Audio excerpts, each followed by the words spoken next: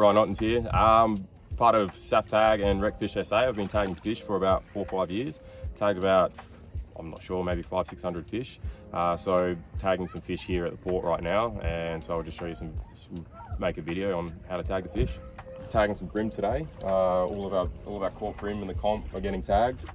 So what we want to do is, first of all, we use the end of the tagger as a pick, and we pick off some of the scales at the top, just under the fins, and then we're going to pierce it in, and then we're going to turn it so this little tab gets caught behind the spines.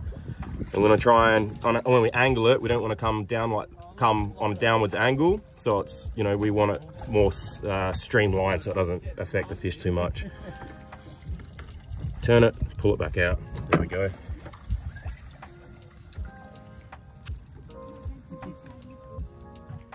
When I tag my fish, this is how I record it. I take a photo of the tag number and I take a photo of it on the measuring scale, so I know what tag is in what fish, and then I can record it. If someone else catches it, they call the number 1800-625-901, or go to the ANZA website and report the tag number SA33992.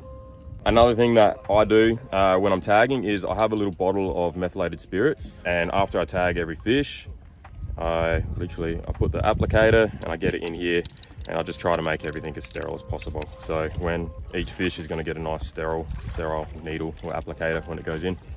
If you want to get into tagging your fish, contact Recfish SA or contact SAF Tag direct, and yeah, they can put you into the right way, and they'll give you learning instructions on how to do it, application kit to get you started, and yeah, and I recommend get started.